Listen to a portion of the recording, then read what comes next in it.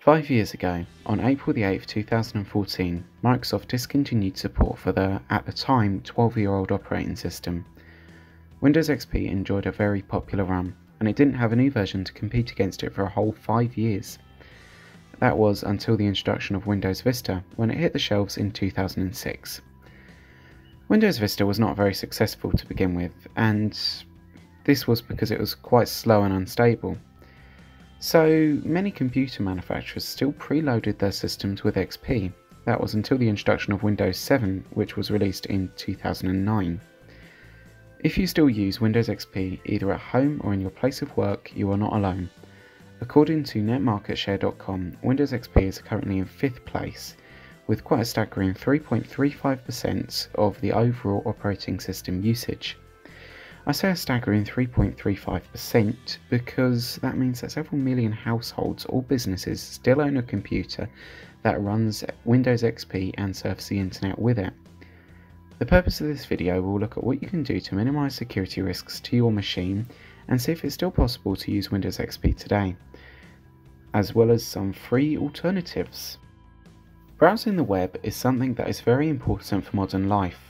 And when it was first released, Windows XP had many innovations in web connectivity over previous versions.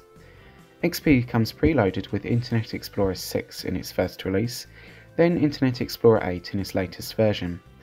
The eighth version of Microsoft's browser was released back in 2009. This was when Windows 7 had just hit the shelves, and it has not aged even remotely as well as Windows 7. It is known by many as the slowest browser they have ever used, and I believe they were correct. It is horrendously slow. Today it struggles to load most web pages, with some websites even reminding the user that their browser is out of date. A good alternative to all this comes in the form of Mozilla's Firefox browser. The most current version for Windows XP is 52.9.0, which is the extended service release. It's easy to install, and you can also import data from other browsers that you currently use. It loads web pages very quickly and well, but it is also out of date, as is all popular browsers for XP, but in my opinion it is without a doubt the best modern browser that's still available for this antiquated system.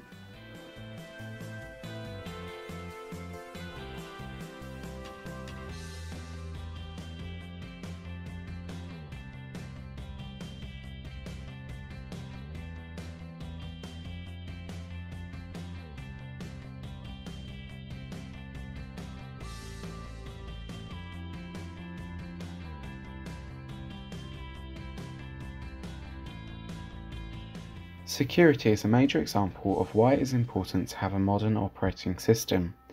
There are a few ways you can somewhat protect yourself though. Avast Antivirus is a well-established, reliable and all-round decent antivirus program. It has a dedicated version just for Windows XP, a link to that is in the description. It has a feature named Smart Scan, which looks at all kinds of security issues that you may not have even heard of. It also comes with an internet security program which tells you which sites are safe and which aren't, so you can prevent yourself from being infected in the first place. This feature is optional of course for privacy reasons. There is also an Avast Safe Price program which is also optional, and that is built to ensure that you're not being ripped off when making online purchases. The age and hardware of your machine dictates how fast or slow this program will run. I have set up the machine that you are seeing on the screen now to emulate the typical hardware found in a machine of the era. The installer is very straightforward as you can see, and it doesn't take long to install, so long as you have a good internet connection.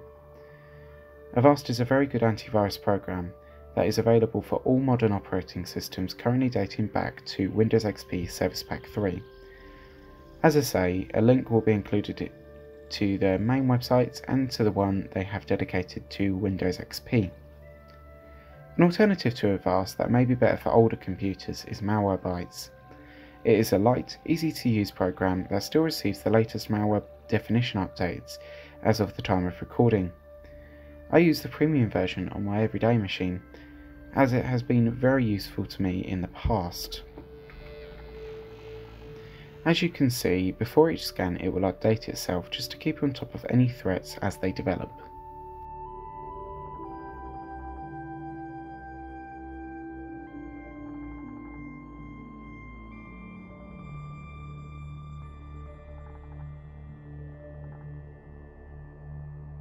CCleaner is a great tool for freeing up hard drive space, much better than the built-in disk cleanup tool as it outperforms it almost every time.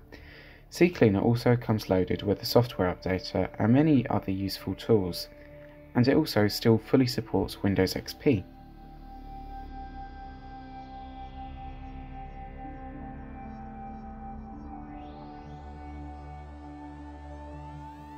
Gaming on Windows XP is difficult. The hardware will not be able to load most modern programs, and the undisputed king of PC gaming, Steam, installs OK, but it seems that Steam does not work with XP, as it comes up with an error each time it tries to load its UI. A system reboot did not resolve this.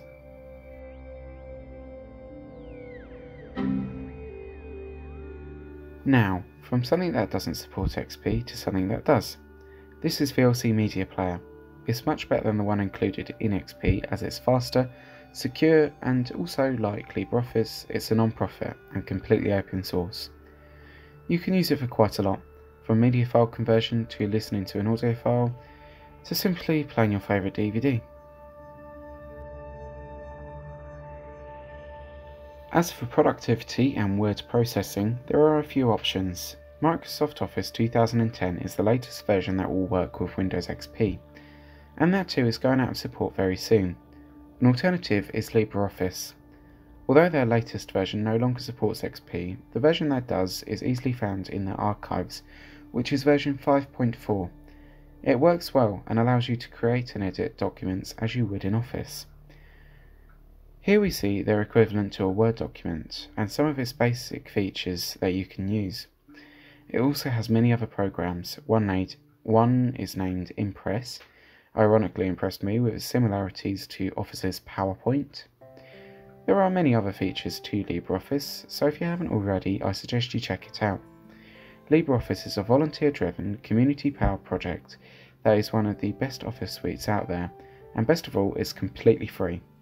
A link to it will be included in the description, as well as links to its archives. Remember, version 5.4 is the latest version that will work with XP.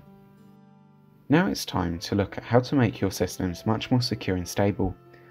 The fact is, if you wish to upgrade your Windows version, the fastest system would be Windows 7. However, that goes out of support in 2020. Windows 10 is an alternative.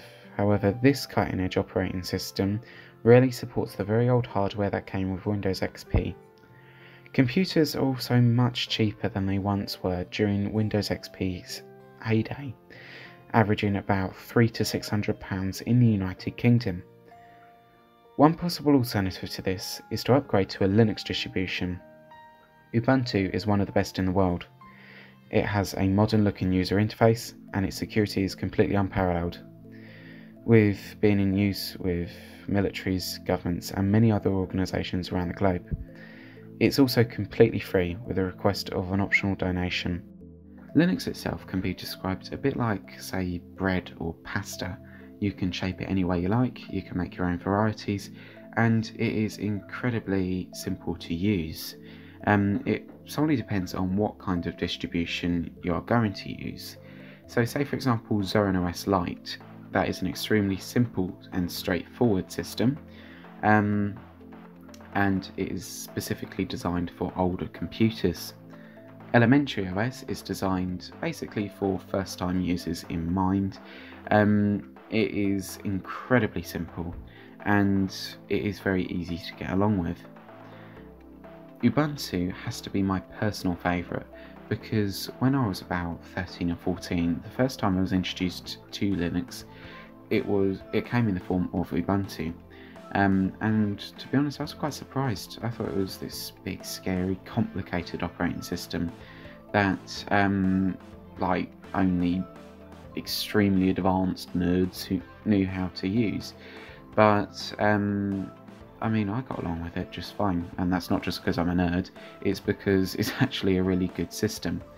and in a future video I'll be demonstrating how to install this on a system and a bit more about Linux as a whole, really trying to explain it for what it is. So I do hope you enjoyed this video, and I do hope you join me for that video as well. If you enjoyed this video, you can press subscribe and the little bell icon, as this will notify you when future videos are released on my channel, and it also gives me a bit of motivation as well for future videos. So I do hope you enjoyed this video, and until next time, thank you all very much for watching, and goodbye.